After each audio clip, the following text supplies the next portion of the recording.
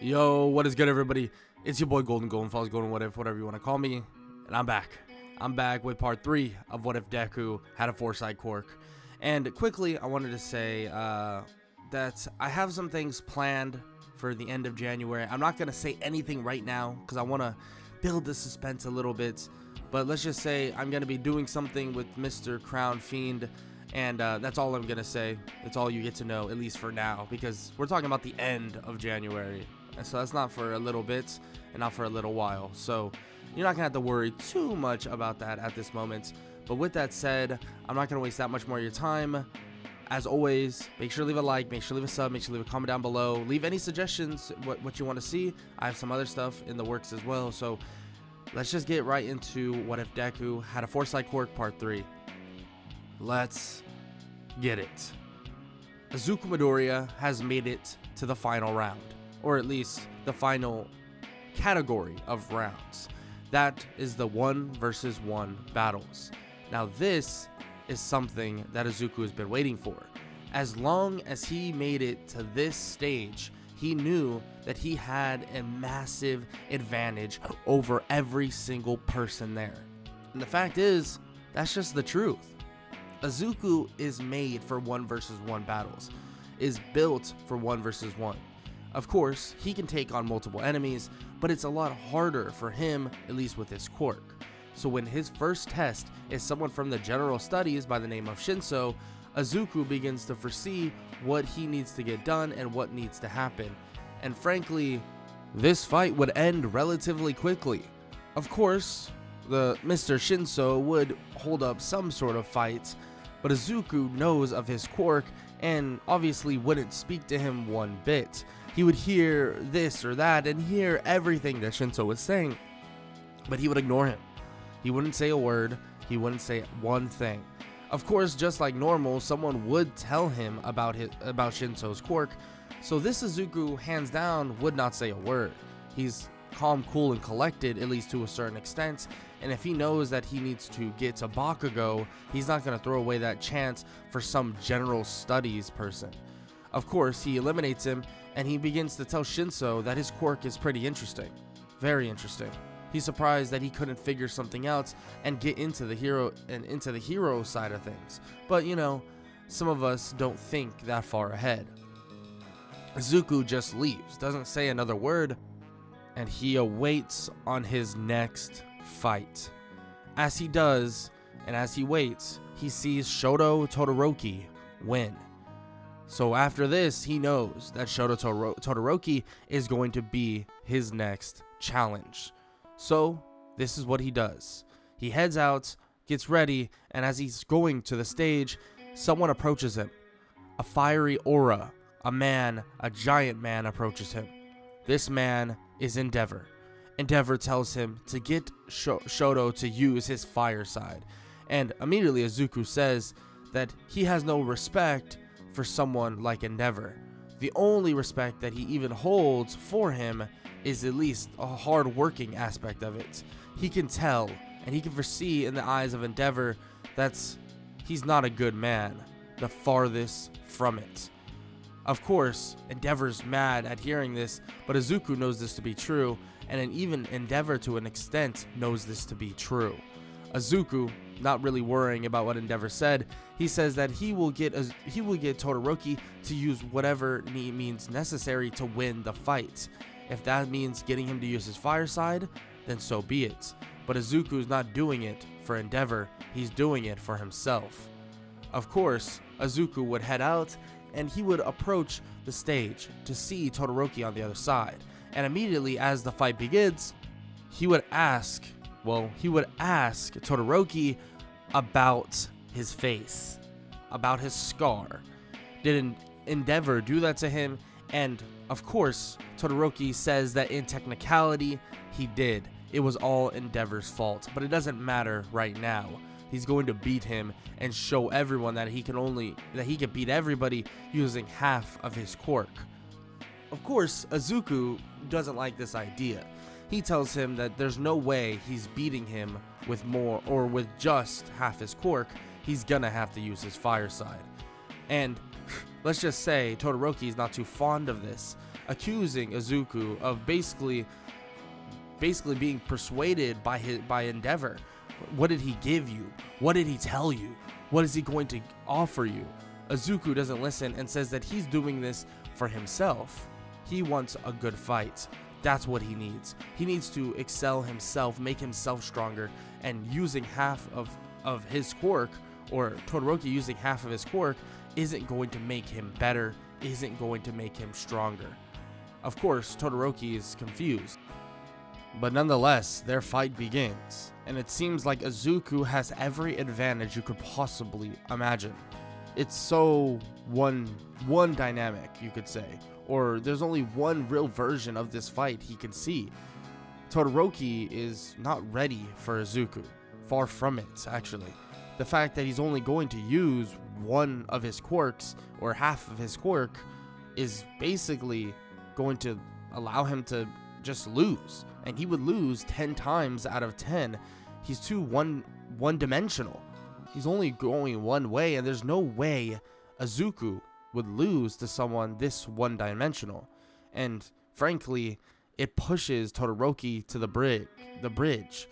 Pushes him so far to the point that he accidentally uses his father's quirk, accidentally uses his fireside.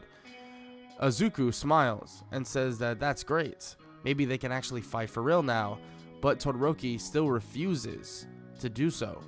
There is no soppy, nice motivational speech Izuku will give him. Izuku just doesn't do that. So when he hears that Todoroki doesn't want to use his fireside and that was accidental and he still won't, well, let's just say he's not too happy with that. Izuku feels that this fight is over. He dodges the last iceberg that he gets sent his way, and taking a wooden version of his sword that obviously he can use. He can't use an actual steel version because, you know, kill people. But he takes a wooden version of his sword, hitting Todoroki so hard in the back of the neck that he gets knocked out cold.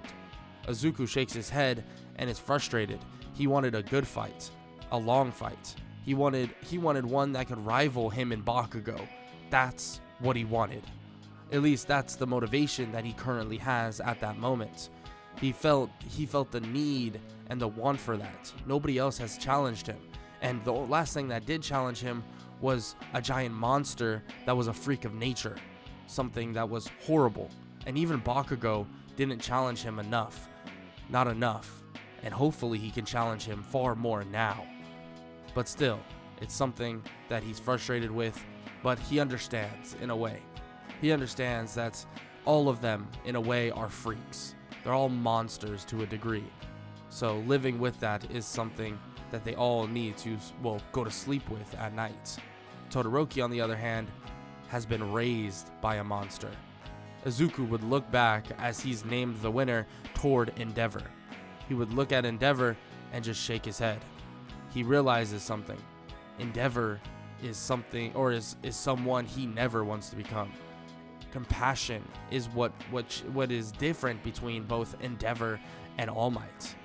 It's something that makes them truly heroic. Endeavor is just a flaming ball of trash. And that reminds him of Katsuki Bakugo as well. The attitude that Bakugo brings, well, how could he truly be the successor of All Might? Whatever. It's something that he doesn't really want to think about, at least not anymore. But just as that slips from his mind, he waits for the next fights to occur. He easily would destroy anybody else besides Bakugo coming into these fights. So if he had to fight Tenyuita or someone of that degree, it wouldn't even be close. Nothing would be close. Tenyuita, if he had to fight Tokiyami, all of them, they're not going to be able to keep up, and none of them can overwhelm him. So it's finally time. The fight between Katsuki Bakugo and Izuku Midoriya. Now this is the fight Izuku wanted. He wanted this all along. The successor of All Might stands in front of him, and he knows that he can show everyone right now that he is the best. The fight would begin, and immediately Bakugo would come out swinging full speed to try and just overwhelm Izuku at all points of attack. Izuku would see exactly what he's doing, but Bakugo's movements, they're getting predictable slowly but surely. Izuku would continue to dodge, move, and eventually he would land a punch straight to Bakugo's stomach that would send him almost off of the arena. He would gather his things and gather his body, exploding back toward Izuku. Izuku would continue to dodge, using his foresight in a way that Bakugo seems to be completely outclassed.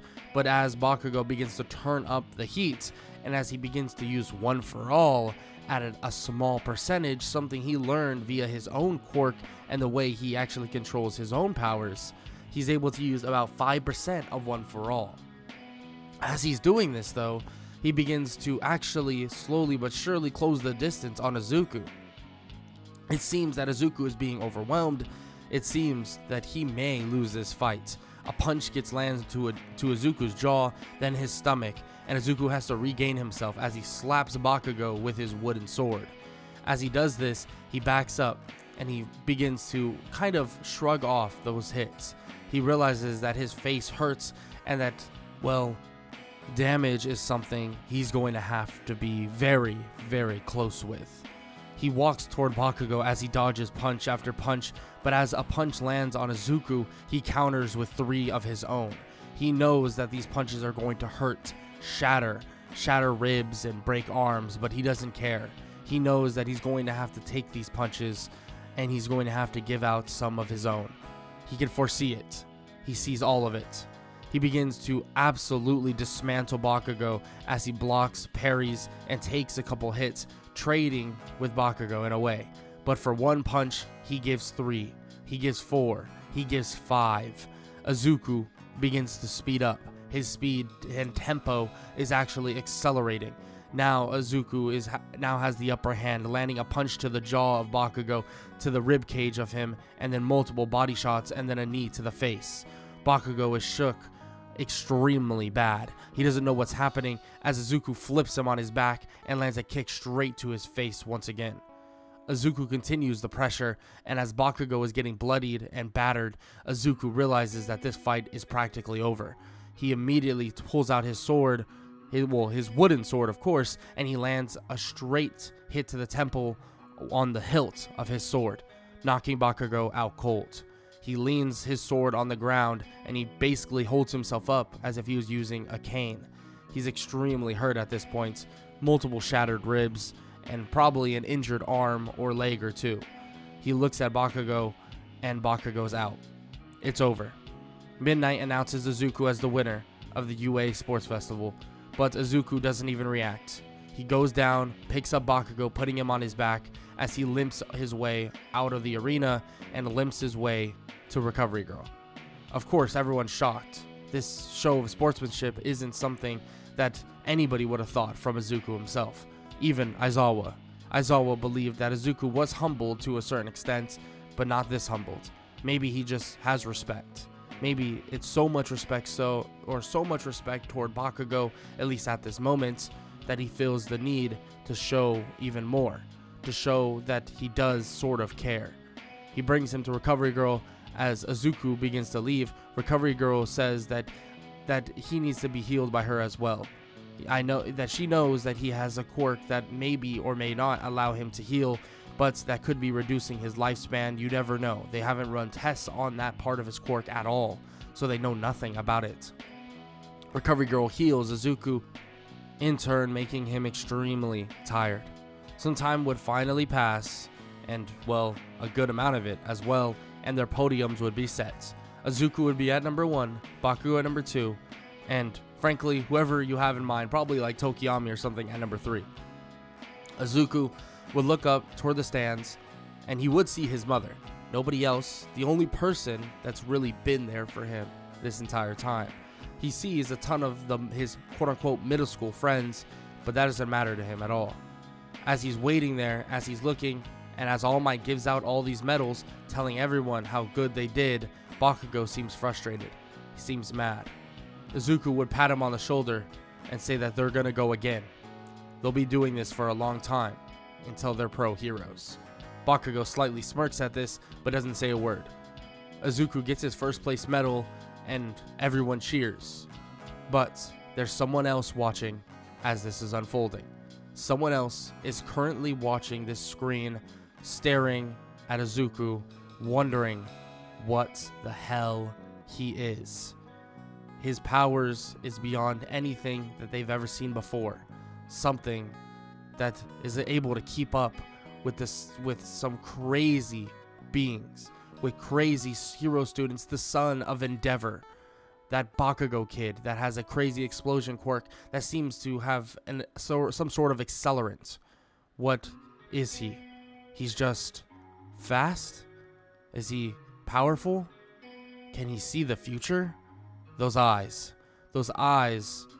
are what is mocking Shigaraki. But as the screen is on, it gets turned off from behind Shigaraki. Someone's behind him. It's All For One. All For One tells Shigaraki that that boy is the answer, the key. He is what needs to be taken and used as a weapon. He is something that they've been waiting for a long time, and that this might be their chance to truly get their leg up on the hero society forever and take over. Shigaraki smirks and nods, saying that he had questions about this kid, but his name is Izuku Midoriya. They're not sure, or he's not sure what he is exactly, but what he knows is that it's labeled, his quirk is labeled as a Foresight quirk, very similar to the one of Sir Night-Eye. But All For One shakes his head. That is no Sir Night-Eye quirk. That is something far, far more powerful. Izuku is then obviously awarded to be the number one of UA again, and everything kind of unfolds exactly how he believed it to be. After a couple days would pass, and finally they would arrive back in class, Izuku would hear about what he needs to do and what's going to happen. He has a ton of offers for internships, a ton, but there's one that definitely catches his eye, one that he definitely wants to go to, and that's Endeavor. Endeavor himself may be kind of paying it forward toward Izuku, but maybe he believes that having Izuku there will allow Todoroki, his own son, to become even stronger. But still, that could be the case, or could not be the case. Nonetheless, Izuku will take that chance and will take the training from the number 2 hero nonetheless. This would eventually lead into them choosing their hero names, and I think it's pretty fitting that Izuku, with something relatively simple, something that all of you probably could have guessed. So, he'll be known as the all-seeing hero, Heimdall. And of course, for short, Heimdall. We'll still be referencing him as Izuku to reduce confusion, but his hero name will be Heimdall, and everyone knows it from books and storytelling of this Norse god. And of course, his quirk isn't exactly the same as Heimdall and his powers, but it's very similar at that. Izuku would then wait on his ride to approach, and when it did, he would get in. He would be driven all the way to Endeavor and his agency. When they arrive, it's time for his internship, but Endeavor makes it abundantly clear that he's only there to help Todoroki, or to help Shoto Todoroki, and Izuku doesn't care. Any fight with Shoto, or any fight with one of the Todorokis, would allow him to get far stronger. He's dealing with a quirk that is very special, and a quirk that would definitely amp himself up further beyond. All quirks would allow him to basically transcend what his foresight currently is. Prediction and making things happen exactly how he sees fit. He can then maybe in the future approach certain scenarios even better. With that said though, their training would then begin. Izuku would be put through hell, and so would Todoroki, or Shoto Todoroki of course. They would train day in and day out. Izuku would see gains that he's never seen before, especially against a skilled opponent like Shoto. It would allow him to foresee many different things. Many long-ranged attackers were pretty difficult for Izuku. He's fought a lot of brawlers that are very up close and personal. Those are easy. The long-ranged attackers that are so, well, unpredictable are exactly the ones that he needed to get better at. And this is perfect time for him to. After some time would pass, they would finally get their chance in the field. But they wouldn't realize that the field would become a deadly, deadly place because something decided to occur. A challenge for Izuku, and not only Izuku, but also Shoto Todoroki would appear. And that is the hero killer. When they head back down, or when they head to Hosu City, and when they arrive, everything hits the fan. Nomus, creatures, and everything alike. Because they're searching for something. Searching for someone. But that is not a matter for Izuku and Shoto. Because when they hear that Tenya Ida is gone, and they go looking for him, and they find him in an alleyway with a blade to his back, they fight between Shoto Todoroki, Izuku Midoriya, and the hero killer is about to begin. But that is for the next part of What If Deku Had a Foresight Quirk. And if you enjoyed, make sure to leave a like, make sure to leave a sub, make sure to leave a comment down below, all that good stuff. And I hope all you have enjoyed and have an amazing day. Later.